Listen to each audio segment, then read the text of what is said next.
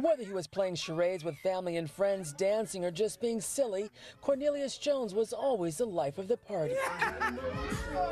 But around 9:30 Wednesday night, Jones was shot and killed in his fourth-floor Carriage Place apartment in Pontiac, a stunning and unspeakable loss for his family. He was all about family, you know, just loving one another and lifting one another up and making each other laugh. That's all he was about. Jones was murdered around 9:30 Wednesday night by a 22-year-old acquaintance who was visiting with several others. Witnesses tell investigators the man spit in Jones's kitchen sink, so Jones told him that was disrespectful and to leave. But instead of just walking out, the man became agitated and opened fire on Jones, shooting him multiple times and then running away. I'm still trying to wrap my mind around the whole situation on how or even why it happened. I'm a strong believer of God, and I do believe that God chose him to come home. Whatever situation or scenario he used to bring my brother home,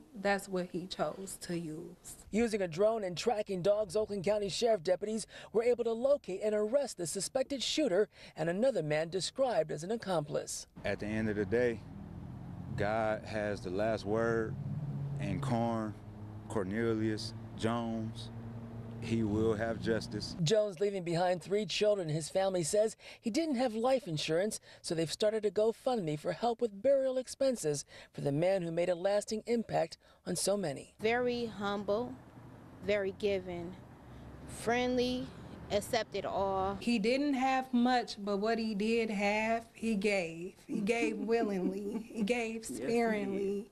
He gave graciously. In Pontiac, Kimberly Craig, 7 Action News.